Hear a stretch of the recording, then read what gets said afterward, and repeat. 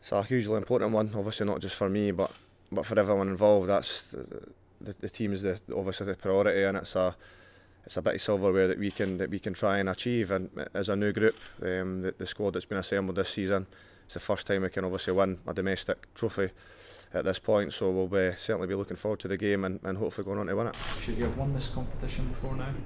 I think certainly so. Well, obviously this is our fourth attempt now.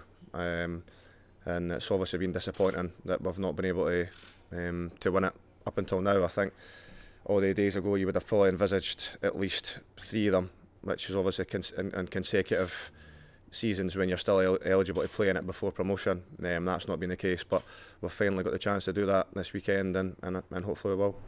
Well, I haven't. It's the least prestigious of trophies in Scottish football. Will it have a different feel to it though, because it's at Hampden and because it's a sellout? Whereas you look at the last League Cup and Scottish Cup final haven't been sellouts.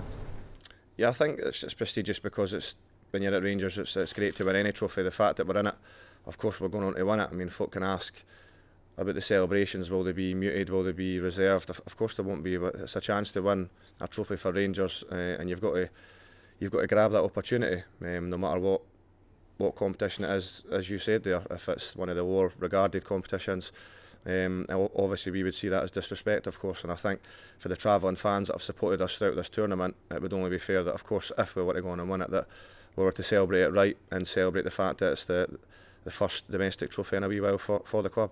Is there a wee bit of irony as well, given the fact it's Peterhead and everyone talks about that first league game at Peterhead back in 2012? It is, and I was just speaking to wee Barry Mackay there now. That obviously was his first goal for the club all the years ago, and it's hard obviously to remember the game itself.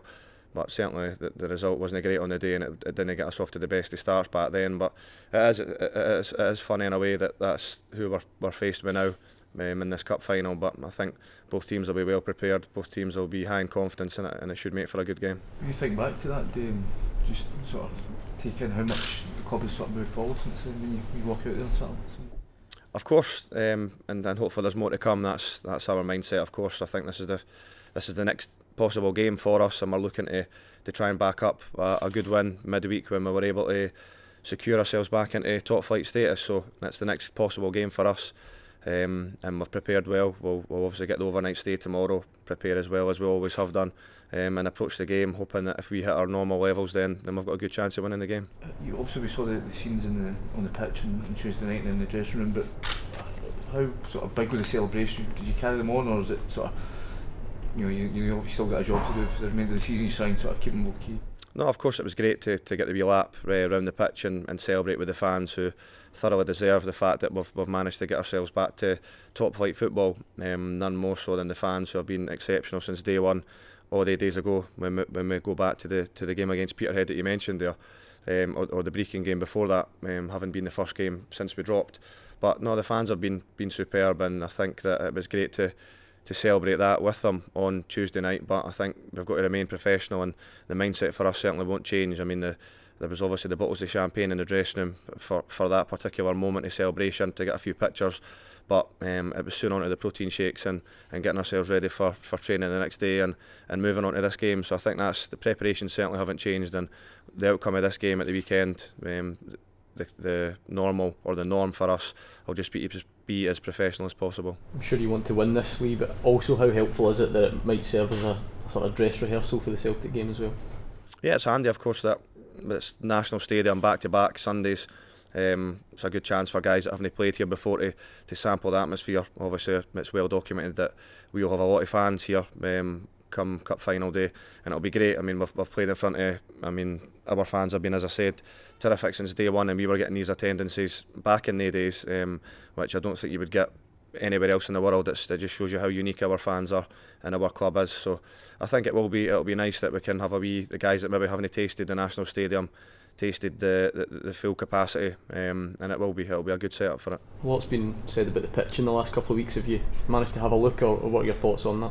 I haven't seen it, so again I'll be probably one of many that haven't seen it until we turn up on match day and obviously go out before we go in and get changed. So I think, irrespective of what the pitch is like, what kind of ball we're playing, we're just ready to turn up and deliver our level of performance and go and win the game. Manager's just confirmed that Martin Waghorn's not going to make the game either of the next 2 games, how much of a blow is that? I mean, obviously your top goal scorer, you would have liked to have perhaps even just off the bench as an option. Yeah, of course. I mean, his quality's there for everyone to see. The fact that he's our top scorer, I think he's still remaining in the top spot in terms of the league top scorer as well, which speaks volumes for Waggy. I think the manager said since day one that he just had to play football.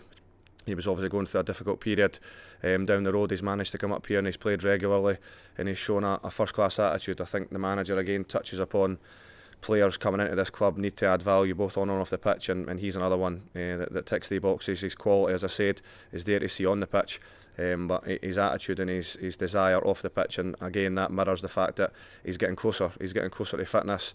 He's working hard every single day in training, and while it'll be a miss, obviously it's the chance for somebody else to step in and, like they have done since Waggy's been injured, to go and prove that they can play in our team. You'll obviously miss this cup final, but you'd quite like to set him up for the cup final at the end of the season, allow him a chance to sort of have his plays part then.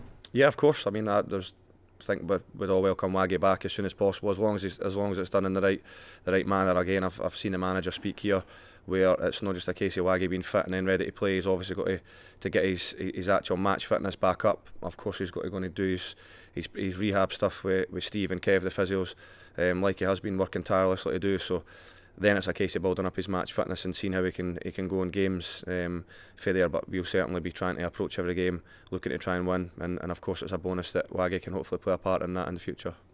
Andy Halliday said that it's really important that Rangers challenge Celtic for the title next season. Do you think it's realistic with the team that you've got at the moment?